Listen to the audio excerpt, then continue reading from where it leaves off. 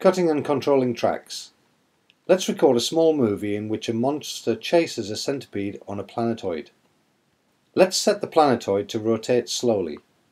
Open track view, edit track with a planetoid, press the rotate button. Now adjust rotation speed so it's slower.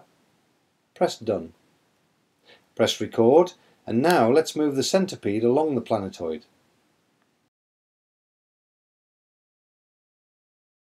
Press stop. Rewind, then play. Now let's make the monster chase the centipede along the same track. We will copy the track of the centipede to the monster track. Bring up the timeline. Now the monster was recorded together with the centipede, but hanging in space. Let's delete the track of the monster. Double tap the centipede track. Select copy.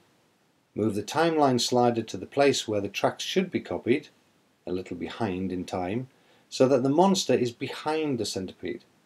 Double tap the empty space and tap paste.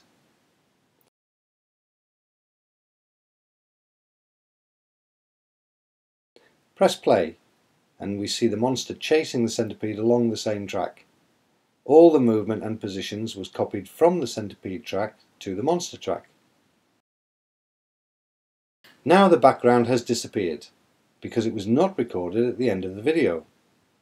Now we can scroll a little on the timeline, see the puppets move behind the track view. We can use the slider to navigate back and forth in the animation.